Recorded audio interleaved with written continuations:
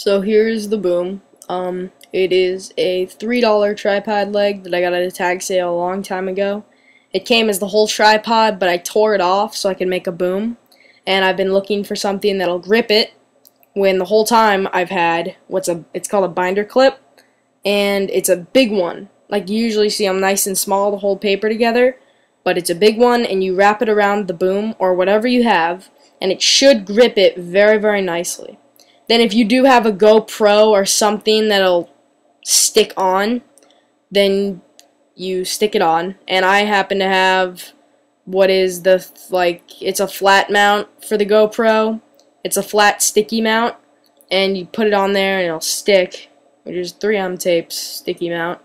And sorry I'm in the light, and there it is. And that's what it looks like. And then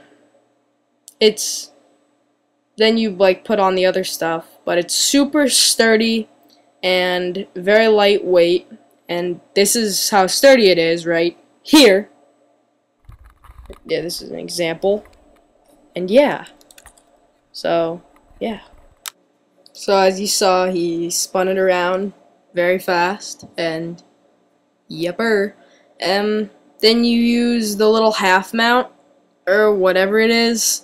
It's like a 180 pivoting degree GoPro mount, and it'll turn your camera from being sideways and it'll make it straighter. And that's all you need. I hope you have fun.